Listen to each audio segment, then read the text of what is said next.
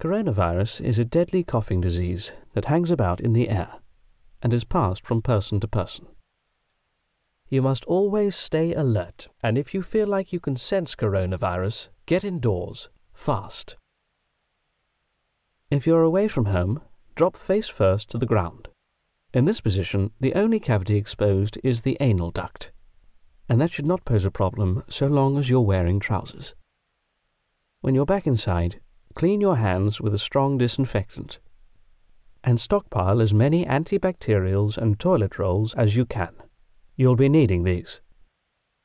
If you don't have an indoor toilet, cut a hole in your favorite chair and stick a bucket underneath. If you don't have chairs, dig a hole for yourself somewhere inside the house. During a coronavirus outbreak, anyone you see could be a carrier. This includes your teacher, your local policeman, even the nice couple you meet down the park. You'd think you'd always be safe with nice men like these who like to hang around children's playgrounds. This man looks nice. I'll bet you can't catch me. But look a bit closer. He's a carrier. You probably feel safe inside a car, but even a car can be a carrier.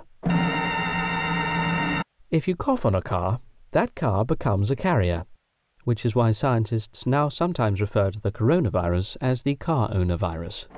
Hello, young lady. This girl doesn't know it, but if she gets into the car, she'll become a carrier. No, thank you.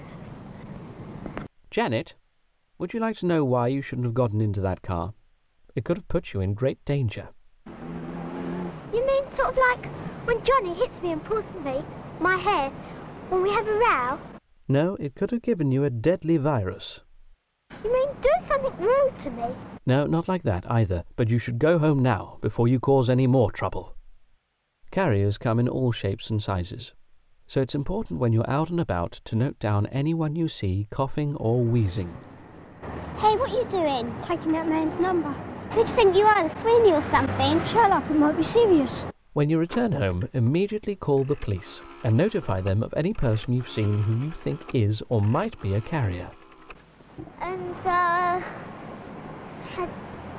had brown eyes. What sort of coat was he wearing? I can't really remember because he was inside all the time. I see. It's actually unlikely that coronavirus will affect us for at least, I'd say, 50 years. And it's important to remember that the world will be very different in half a century's time. Nursing, for instance, will be almost unrecognizable. They certainly won't be muddling around with these old gadgets. We expect hospitals will look something like this.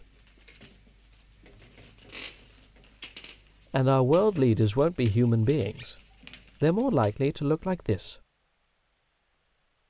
Ultra-intelligent supercomputers, processing vast quantities of information faster than any human mind. So with these men in charge, coronavirus should be stopped in its tracks in no time.